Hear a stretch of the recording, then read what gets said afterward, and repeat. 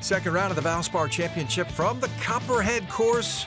Massive galleries out there following Tiger along with Jordan Spieth and Henrik Stenson. They began on the back nine, and that was Tiger's gem of an approach into the 12th from 139, leading to birdie. Next hole, 13, the par 3, 187 yards. And this one was hunting. Come on, baby, he said. That was 2 straight birdies for Woods to get him to 3 under par. They made the turn. He shed a layer as it warmed up a little bit out there, and a birdie there at the second. Woods to 4 under at that point.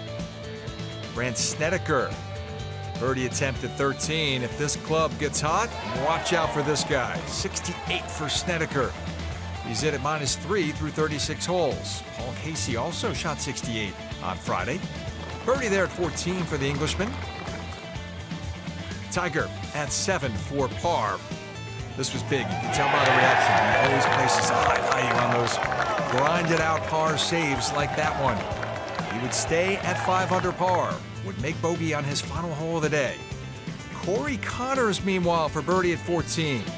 What a story. Third alternate to start the week, got the call that he was in, and boy, is he playing with house money. That one got him to 6 under par.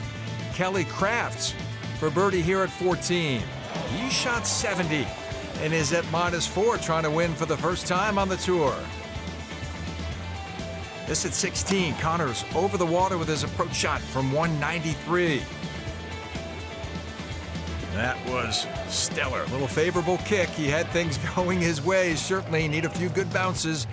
Connors would move to 7 under there. Tough conditions through the first couple of days, just the kind that Justin Rose likes. A long one here for birdie at 15.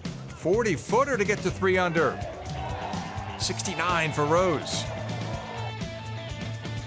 Corey Connors' second shot at 7 from 134.